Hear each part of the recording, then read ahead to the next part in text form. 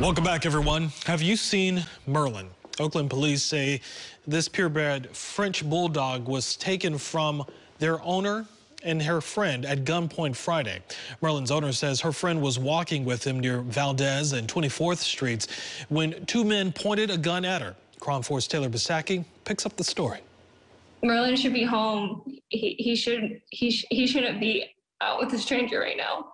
Hannah Nelson is on the verge of tears, talking about her nearly 2-year-old Frenchie Merlin, who she says was stolen at gunpoint on Friday. Nelson says she was visiting friends in Atlanta for Thanksgiving when she got a call from her friend Marika Baines, who was watching Merlin at the time. Immediately, one of them came in front of me, pointed a gun in my face, and said, "Give me the dog."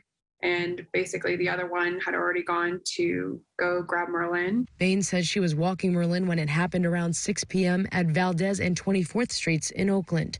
She says the two men then jumped in a car and sped off going the wrong way down a one-way street towards Whole Foods. I really couldn't get anything out. I couldn't say anything, but also with a gun in your face, what are you supposed to say? After hearing what happened, Nelson says she jumped on a flight the next morning to head home so she could make flyers and work with police. French bulldogs have been a popular target for robbers, especially in the Bay Area, because they go for higher prices. Nelson says the last few days have been emotional without Merlin. It's hard. I can't even understand why someone would want to do this.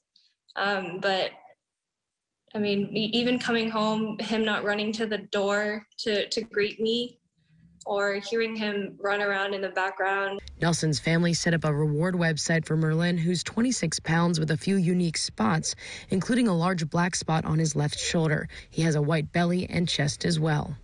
I'm Taylor Bisacky reporting, Crown 4 News.